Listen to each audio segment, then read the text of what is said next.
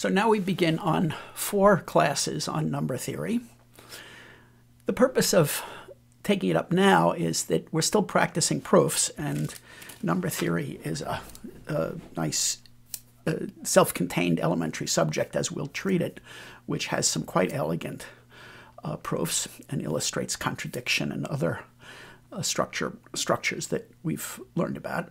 A little bit of induction and definitely some applications of the well-ordering principle. The ultimate punchline of the whole unit is to understand the RSA crypto system and how it works.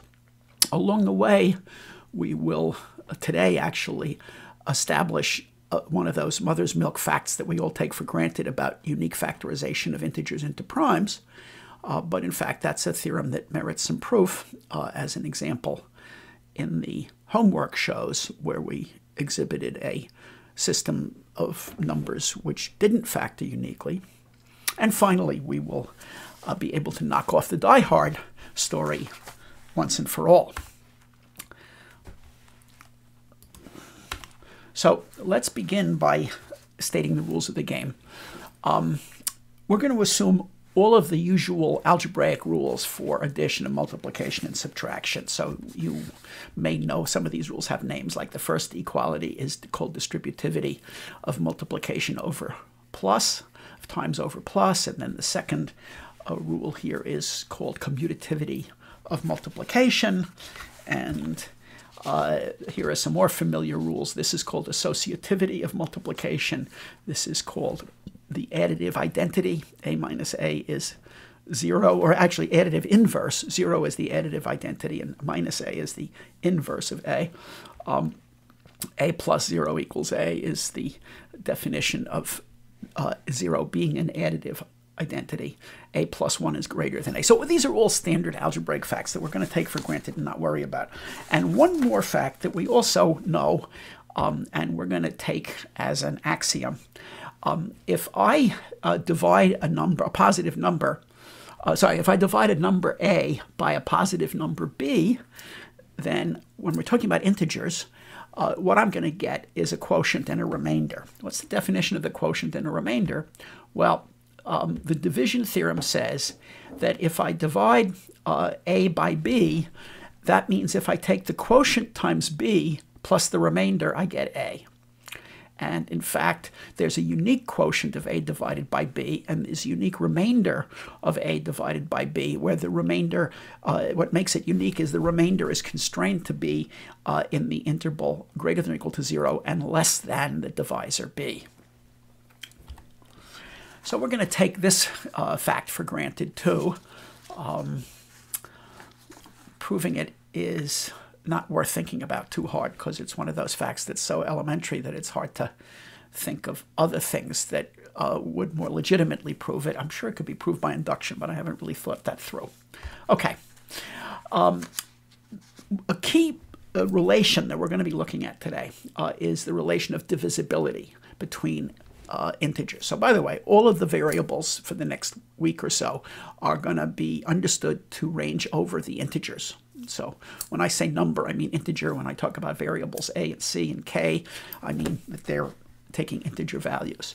So I'm going to define C divides A using this vertical bar notation. It's read as divide. C divides A. If and only if A is equal to K times C for some K.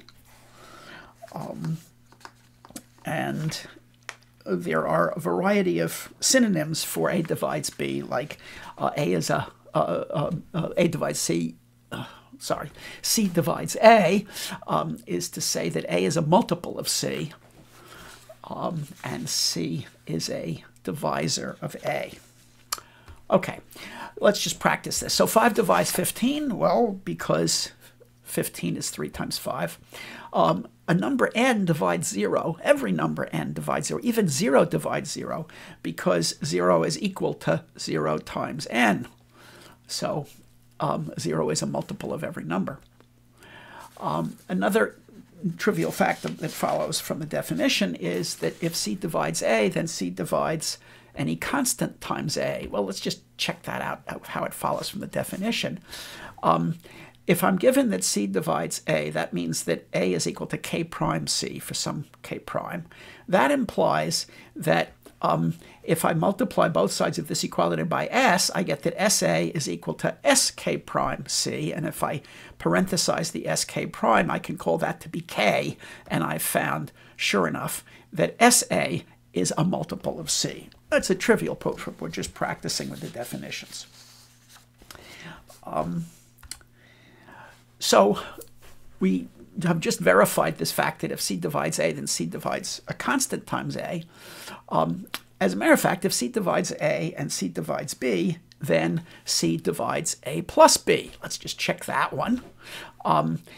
What we've got is C divides A means that A is equal to K1 times C, and C divides B means that B is equal to K2 times C. So that means that A plus B is simply K1 plus K2 times C, where what I've done is here is used the distributivity law to factor C out and use the fact that multiplication is commutative, so I can factor out on either side. Okay, let's put those facts together. If C divides A and C divides B, then C divides SA plus TB, where S and T are any integers at all. So a combination of two numbers A and B like this is called a linear combination of A and B, an integer linear combination. But since we're only talking about integers, I'm going to stop saying integer linear combination and just say linear combination. A linear combination of A and B is what you get by multiplying them by coefficients, S and T, and adding them. Okay, so we've just figured out that, in fact, if C divides A and C divides B, then C divides an integer linear combination of B. When C divides two numbers, it's called a common divisor of those two numbers.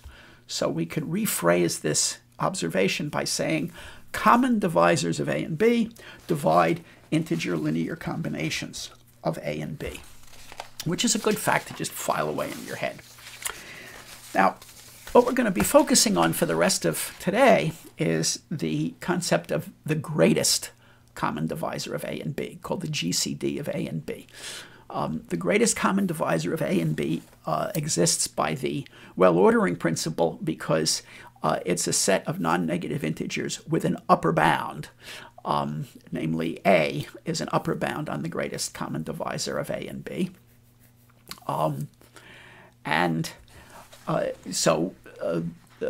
As we did in an exercise, or I think in the text, that implies that there will be a greatest one among all the common divisors, assuming there are any, but one is always a common divisor, so there are guaranteed to be some. Let's look at some examples. The greatest common divisor of 10 and 12, you can check, it's 2. Mainly because the 10 factors into 2 times 5 and 12 factors into 2 times 6, and the 6 and the 5 have no common factors, so the only one that they share is 2. The GCD of 13 and 12 is 1. They have no common factors in common. You can see that because 13 is a prime, and so it has no factors other than 1 and 13, and 13 doesn't divide 12 because it's too big, so it's got to be 1. The GCD of 17 and 17 is 17. That's a general phenomenon. The GCD of n and n is always n. The greatest common divisor of 0 and n is equal to n for any positive n. That's because everything is a divisor of 0, and it means the GCD of 0 and n is simply the greatest divisor of n, which is, of course, n by itself. One final fact to set things up for the next segment is to think about the GCD of a prime and a number, and it's either 1 or p. The reason is that the only divisors of a prime are plus minus 1 and plus minus p, so if p divides a, the GCD is p, and otherwise the GCD is 1.